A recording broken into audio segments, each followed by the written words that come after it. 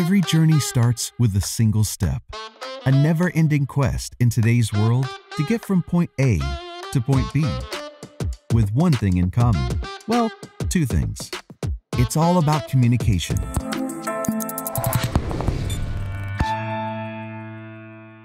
Your laptop talks to your phone talks to your car talks to a satellite, the satellite also talks to planes, ships, trains, weather services. It's a very talkative satellite. And then one day your car talks to you. Not now, Michael, I have a headache. Hopefully it says something sensible. It started simple enough. Satellites, the exploration of the final frontier, and the promise of never having to ask for directions ever again.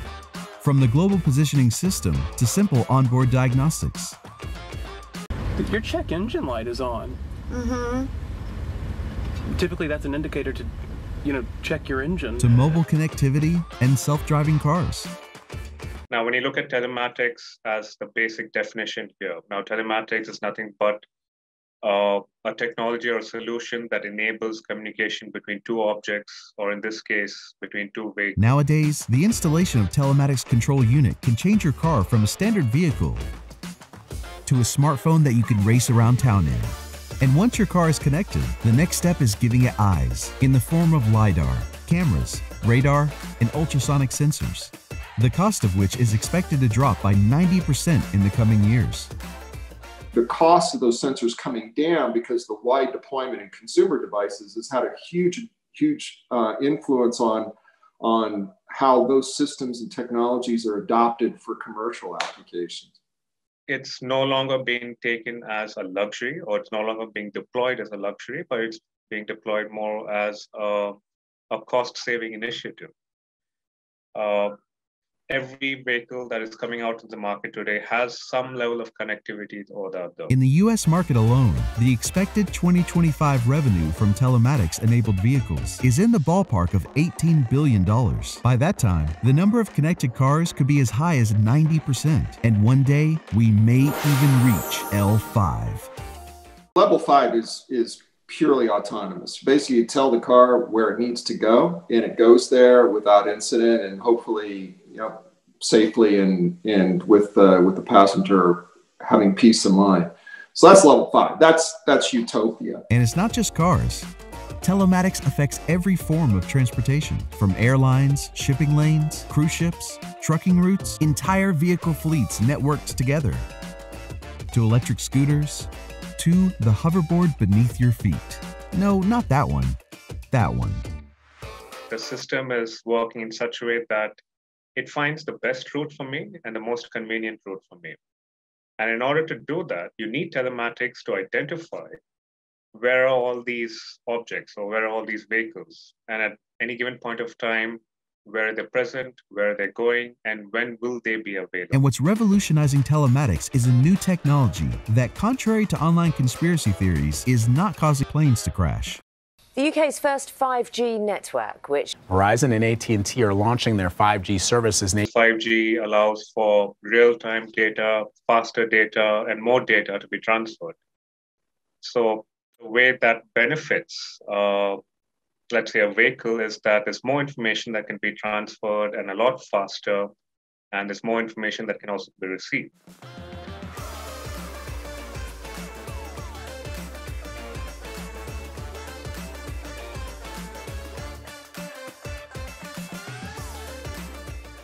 There are telco operators that are actually helping us not only with 5Gs, but also coming across with their own solutions.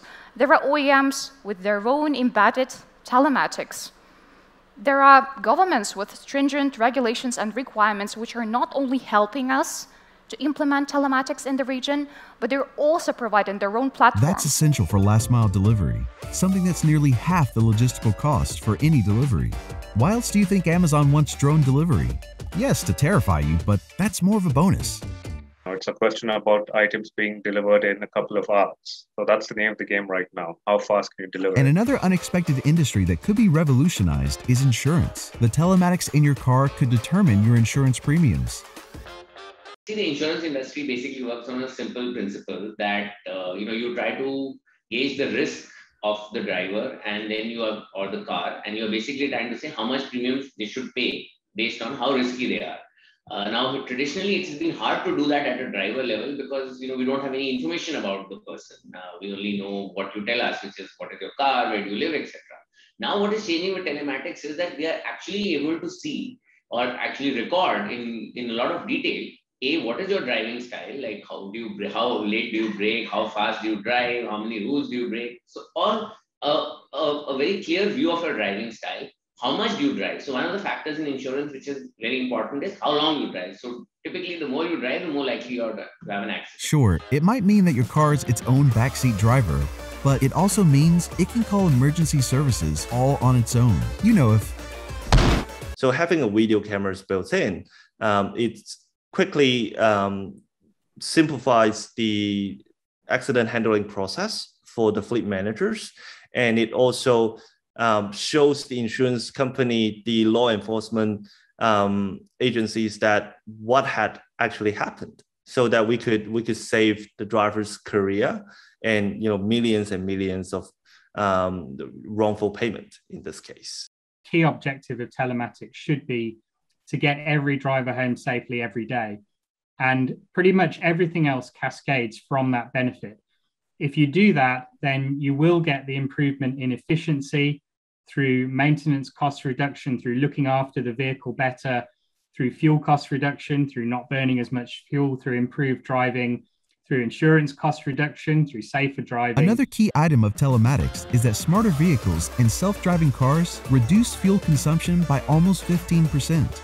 Telematics is essentially to save money on fuel, to measure and improve utilization of your fleet and your resources, to drive safety improvement, and to empower your employees to do a better job. You're already looking at saving so much of fuel across the board here. You've just got to multiply that by the number of vehicles which are there on road today and multiply that by the fuel cost. And that gives you at least a couple of $100 million worth of savings for one small country across the board today. There are more and more subscription models, whether it's roadside assistance services, or the recovery, ride hailing, scooter shares, all sorts of mobility as a service businesses, all enabled by obviously software and cloud-based technology. Every country and industry is now racing to create the infrastructure needed for this new world, building networks, establishing protocols, and prototyping new tech to welcome the new world of transportation. So, what is telematics? Technology to monitor and manage